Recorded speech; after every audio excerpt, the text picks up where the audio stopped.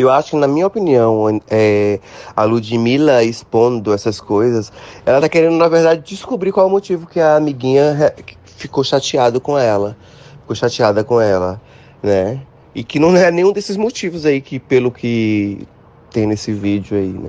Então, realmente, o motivo pelo qual a Anitta ficou muito chateada, eu acho que qualquer ser humano que tenha sentimentos ficaria, é que a amiguinha tinha um projeto muito grande com um artista internacional, no qual conhecia ela também, e ela foi lá e mandou um projeto e para sabotar o da amiguinha, e ela sabotou, entendeu?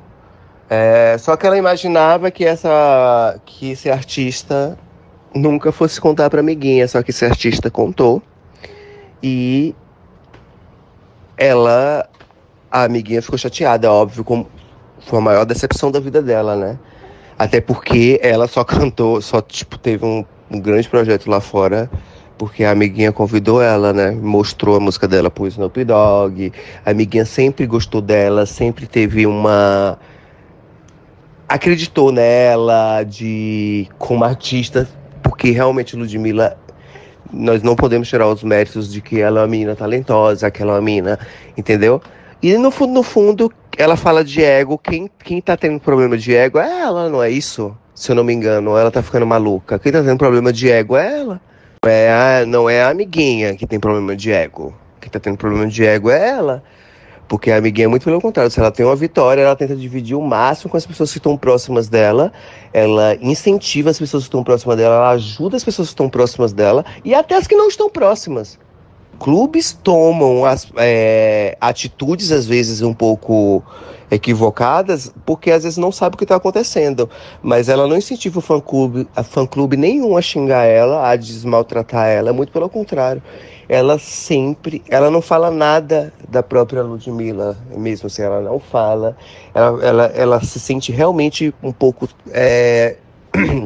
ela fica triste com isso, porque a Ludmilla é uma pessoa que ela sempre gostou, que ela sempre foi fã. Vou dizer que a amiguinha sempre foi fã da Ludmilla.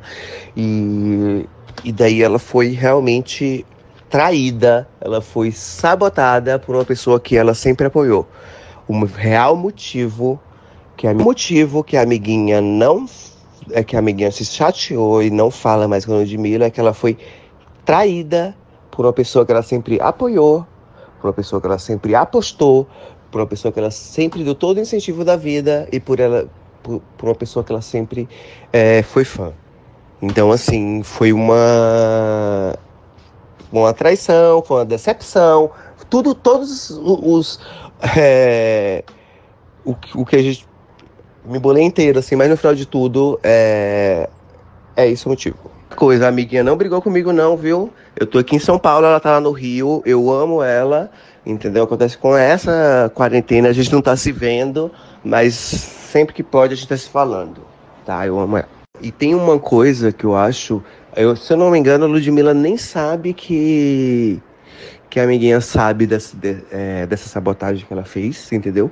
E ela nem sabe que a pessoa que foi a própria pessoa que contou pra amiguinha. Então, assim, enfim, ela não sabe que isso chegou, e então acho que por isso ela tá expondo tanta coisa que não tem nada a ver, até porque a amiguinha nunca foi racista nem preconceituosa, porque isso não tem nada a ver com o que ela tá achando que é.